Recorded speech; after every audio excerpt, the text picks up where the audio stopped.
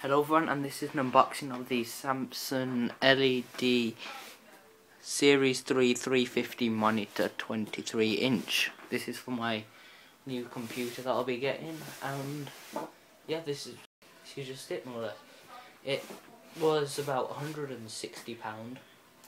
In American money, in American dollars, I think that is about $250. Around, I think it's around that much. Not sure, should be around that. So here it is, some of these specs. There's full 1080p, mega dynamic contrast ratio, Samsung magic angles, which I'll explain to you if you don't know what that is, energy saver and HDMI and stuff. Okay, if you don't know what the Samsung magic angles are,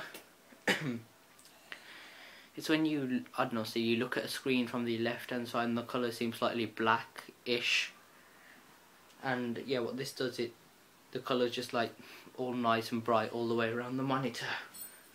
Okay, then I'm just going to push this back that way a bit. And sorry about that, my camera just cut off for a minute, and what I'm just going to do now is just slice the sellotape here. I just need to just go to the other side 1 minute and just slice the sellotape. Okay, then they use strong sellotape for this, so I cannot open it. There we are. So I haven't really done unboxing before, so tell me what you think is good and bad about this. So I would enjoy your feedback. So okay, just opening it up now, and yeah, this is what it would look like straight away.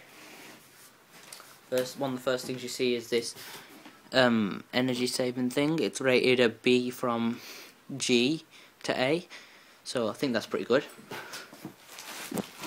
Okay, then you've got a little power cord. Okay, and a little mini brick there, so not really too big. Here's the other end of the brick. Yeah. Wonder if they give you a free HDMI wire. I think this is in here is an American wire as well, and they give you a, I'm not too sure what that is. I think it's VGA and a VGA wire, or it might be DVI. I don't know. I'm not too sure on these wires like that. And here's like a Samsung's like guide in there, the setups, but we don't really need that. Put that to the side. And what's this here? I've just picked out this. Okay, then I'm just gonna. Hello, I'm just holding the camera now, so I'm just gonna peel off the piece of plastic here. Whoopsie daisy.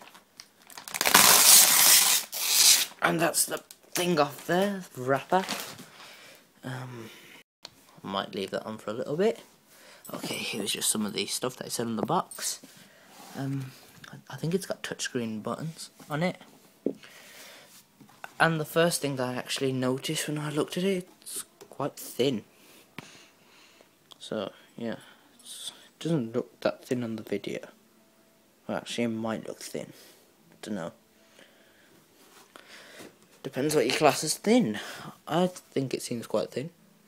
It's got I think they're touchscreen. I'm just gonna power this on a minute, and yeah, be back when that's powered on, and I'll set it up with a stand. Sorry about that, my camera cut off again, and this was the bit that I just looked at here. This is what connects that bit at the bottom of the stand there. This is just part of the stand, more or less. So here we are. Just gonna put that to the side a minute. And now I'm just going to pull out this here. This is another bit of the stand, so I'm just going to put that to the side as well. Pull out this big piece of cardboard here, and here we actually have the main screen. If I can get it out. Here we are. I'll flash this upside down. I'm not the best at unboxings. Sorry about that, my arm goes in the way of the screen. Throw that to the side. And here we actually have the screen. I'm just gonna move that to the side a minute. I'm just gonna pause the video and give you a better look around.